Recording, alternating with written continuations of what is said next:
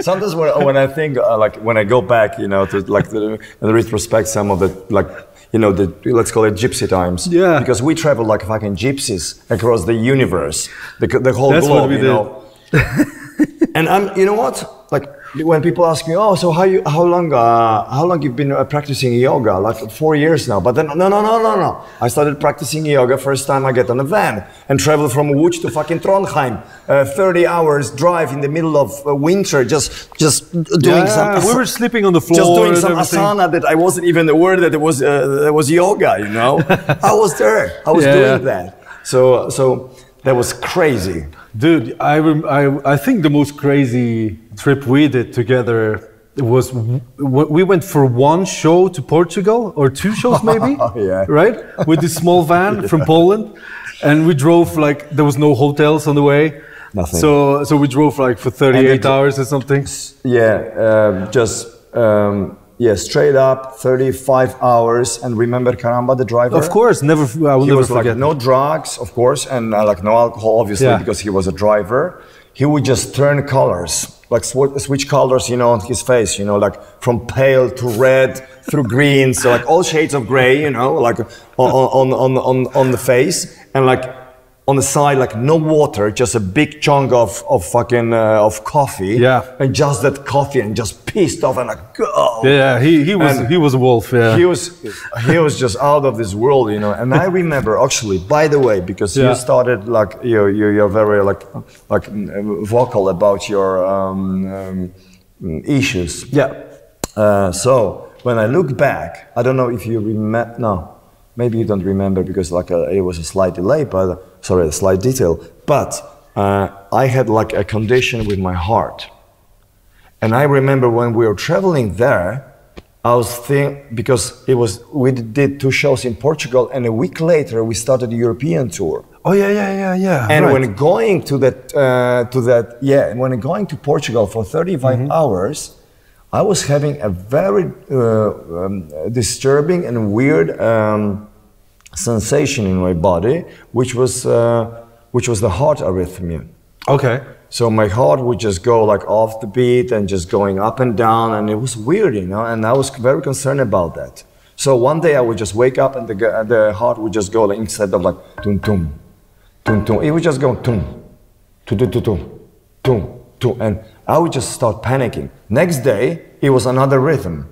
Next day it was another rhythm. So like next day I'm like, I was hoping that it's gonna go away. I'm like, holy shit, and back then I was very hypochondriac, you know, unlike today. Back then I was just pay. I remember, yeah. I was just pay attention. Oh, I think something. You wrong. felt something was coming, probably. Yeah. Something was coming, exactly. And what happened? I checked myself into hospital. I don't know if you remember the whole deal. We were like that close. Oh no, you were not in the band. It was. I think it was later, No, you were in the band. Shit, now I don't remember. I remember something, but you know the thing about those times and that trip, that I was drunk all the way. Like that trip, because me and Novi and Brovar, we were just drinking ourselves to sleep all the time on that trip, because it was just unbearable, you know, to sit in that van. So whenever we were waking up, we were just like opening. I mean, how old were we? Like I was 19 maybe, something like that. So, you know, your body can take a lot back then, but I might not remember some of the things, you know? I do remember. And what happened, like I realized that years later, you know, because I was thinking that I'm having some heart issues. Yeah. But no, it was like years later I realized that it was my neurosis that started back then. Okay. I became neurotic. It's called anxiety. Yeah. So if you have your issue, I have my issue, which is an anxiety. And I'm a victim of anxiety. And every now and then I had to support myself with medications to cool down, because I know anxiety very well. And I even had like a quite serious attack when I found myself alone in the middle of Alps, you know, on the lift in a train. Okay. I got an attack. You got like a panic attack? Panic, like like full-on panic attack. Yeah. That it would just take away like everything from me, like all the self-confidence, and like in no time I forgot how to snowboard, so I couldn't go back because I was falling off all the time. It was so weird, so strange, and very. I just felt like it's weird, you know. So I had to check in, you know, to the doctor, get medicines just to cool that down, you know. So, and I have absolutely no problems to, you know, sincerely talk about it. You know? Exactly. Because, you know, I had no idea about that, but I feel you totally because, but it started then, you know, in like in 20s, you know, and then I would just go through life, you know, with different sensations that I would ignore, like some shove it over the carpet. Like I think like. It's good to just, you know, like don't exaggerate, you know, don't overreact, you know. Some like it's body, it's you know, it's things chemistry happen. and so like but if it gets to the, you know, to the place like maybe you should just go and consult it with a specialist, you know, with a doctor, and it's not. Sometimes it's too late, but if it's not too late, go and check yourself in, you know, and find out, you know, because a lot of times, you know, we think like we're so aware of who we are. Are we?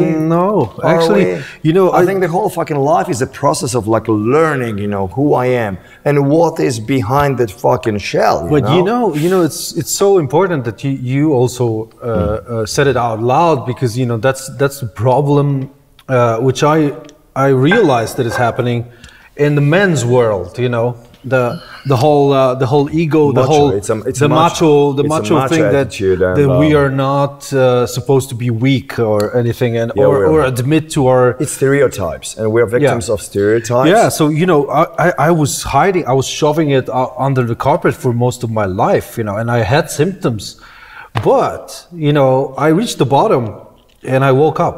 Luckily, you know, it was almost too late, but I did it. I went to the doctor.